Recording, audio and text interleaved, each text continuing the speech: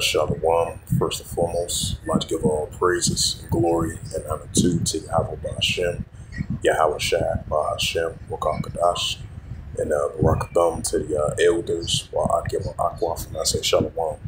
And this is a sit-down lesson of 2nd Esdras 16, verse 70 through verse 78. That's going to be the title of the sit-down lesson.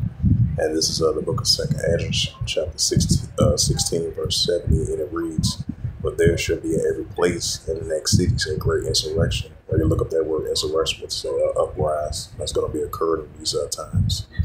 As we see in the increasing of the seditions and uprises and upwars of people in the world.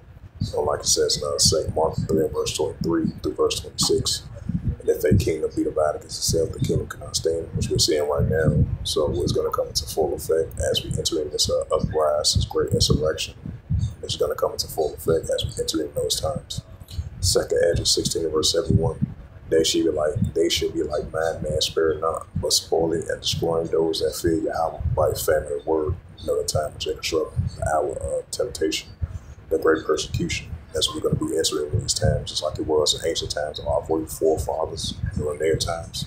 It's going to be taking place in modern day times as well too, because the scripture says there's no new thing under the sun, like it says Ecclesiastes 1 verse 9. What was taking place back then of biblical signs, of the signs of the times. This is going to be taking place in these modern day times as well too. This is 2nd Esdras 16 verse 72. For there shall be in every place. It says for there. Let me read that again. Salakia. 2nd Esdras 16 verse 72. For they shall waste and take away their goods and cast them out of their houses. Verse 73. Then shall be known who are my chosen. They shall be tried as gold in fire. Right as you read the book of Ecclesiastes, which is the book of Esrdas, the 2nd chapter. Be tried as gold in fire. During these perilous times, the time of Jacob's trouble, the great tribulations, the great persecutions, the famine of the word, and Zechariah 13 chapter as well too, tried as gold in the fire. That's why the scripture says, then it should be known who are my chosen, which is the Israelites. And I don't want to quote the elders Wa'akim, that we be part of that. And all the elders Wa'akim that scattered with the four corners of the earth. Lord willing, that would be in that number of that 144 of all the 12 tribes of Israel.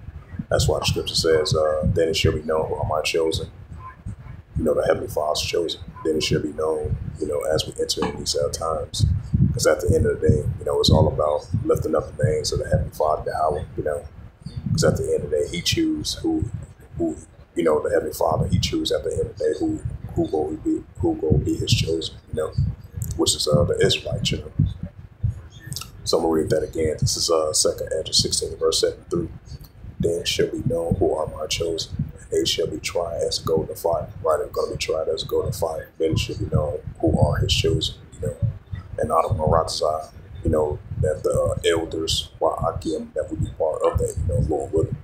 We say that we're making this humbleness and sincerity in the sight of the Heavenly Father, as being His servants, prophets, and messengers in these times, 2nd Esdras 16 verse 74. Hear, O ye my beloved, saith Yahweh, behold, the days of trouble are at hand, but I will deliver you from the same. Right, but I will deliver you from the same, which is the Israelites. I don't want that would be deliverance, be saved from the times that we're about to enter into. 2nd Esdras 16 verse 75. Be ye not afraid, neither doubt, for Yahweh is your guide. Right, like it says in Proverbs, the 3rd chapter. The more, the Israelite man that's being a servant and prophet and messenger in the Heavenly Father, Yahweh. So the more we acknowledge the Heavenly Father, He shall direct our paths.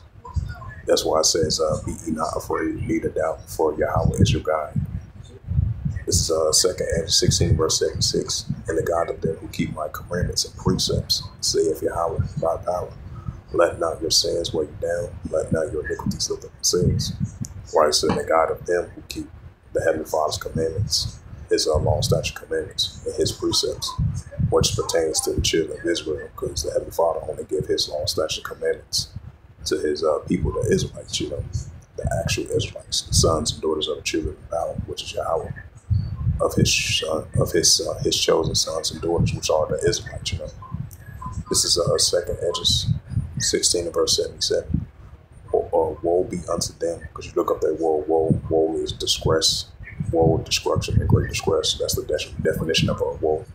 It says, woe be unto them that are bound with sins and covered with their iniquities, like as a field is covered over the bushes, and the path thereof covered with thorns, that no man may travel through. Second Edges 16 verse 78. It is left undressed and is cast into the fire to be consumed therewith. So with that, hopefully this sit down lesson was edifying of Second Esdras 16 and verse 70 through verse 78. And that was the title of the sit down lesson. So with that, I would like to give all praises and glory and honor to Yahweh Ba'ashem, Yahweh Shai Ba'ashem, Kakadash, and Barak Thumb to the elders, Wa'akim Akwaf. Until next time, I will say Shalom.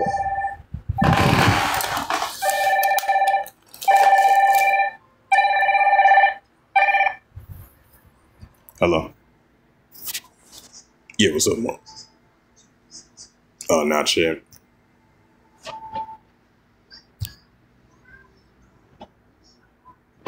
Huh? No, this is my government phone.